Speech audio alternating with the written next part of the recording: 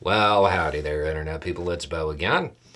So, today we're going to talk about, I guess, something the person views as overly simplistic.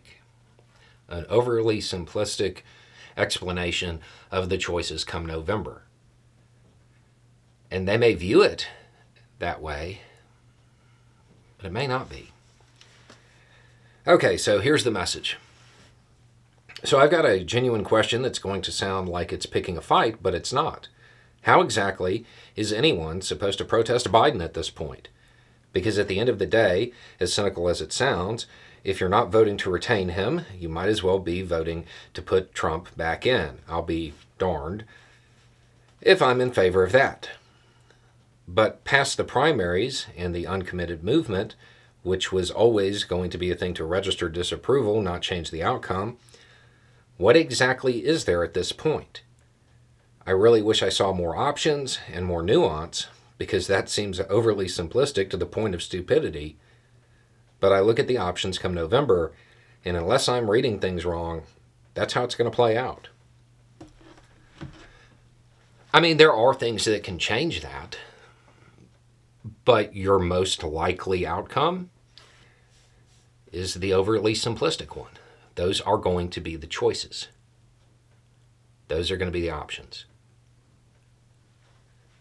And people have to make their choice or not. Those are the two options there. And if they're going to make a choice, they have to make it between Biden, Trump, or some kind of protest vote. Because it is, in fact, a two-party system. When people talk about this, and they talk about, people who would generally align most with Biden, and they're saying they're not going to support him this time. The idea is to punish Biden. It's not going to punish Biden. Biden is going to retire and go home if he loses. He will not be punished. The people who will be punished will be those people impacted by Trump's policies. That's who gets punished, not Biden. And even with the reason that most people are considering some form of protest vote or choosing not to choose, the reason is Gaza. And if Trump wins, the best case scenario is that he's just a little bit worse than Biden because of things he did in his first term. Objectively, he is worse than Biden on this issue. Go look at the other channel. We talked about the Pompeo doctrine. That's just one of a few examples. So the best case scenario is that it's just a little bit worse for the people they want to help. Maybe it doesn't really change that much on the ground. The worst case scenario, if this is still active and it's still occurring, is that Trump leans into his rhetoric and leans into the worst inclinations of those people around him. You have those people in his circle saying that the answer is to nuke Gaza. That's not going to happen. But there are other things that could make it worse. And since I've said that, somebody's going to ask. He could say, hey, your whole problem is that this is taking too long. Here's a handful of GBU 43s. Why don't you just solve this quickly? And what? Half the population of Gaza is gone in minutes. And you're saying, well, they wouldn't really do that. Do you believe the rhetoric or not? And they have the perfect pretext to do it. When did the U.S. use it? To go after tunnel complexes. The worst case scenario is far, far worse. The best case scenario is no change.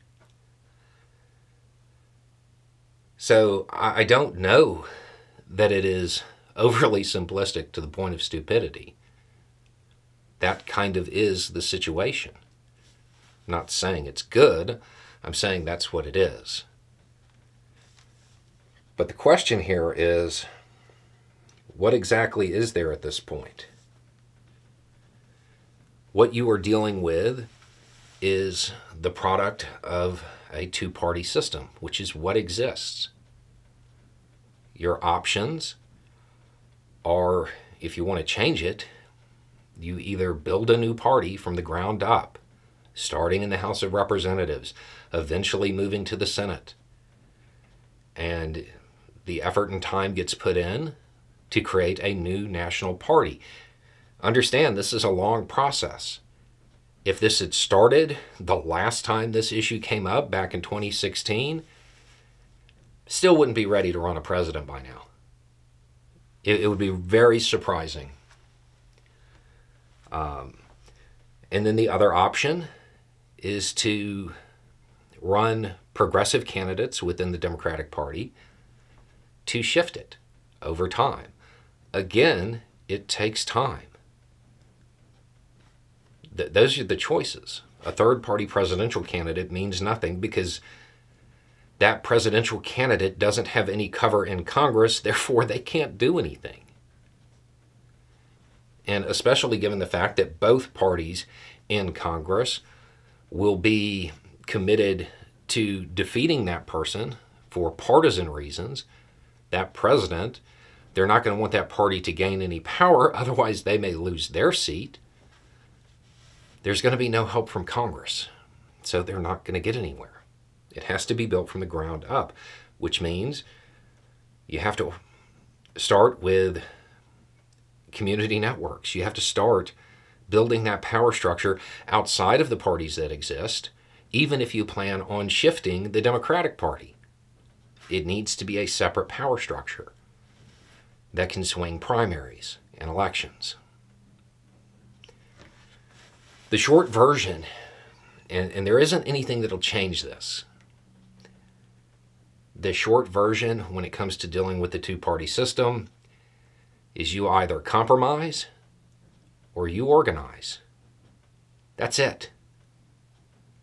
Nothing else is going to shift that.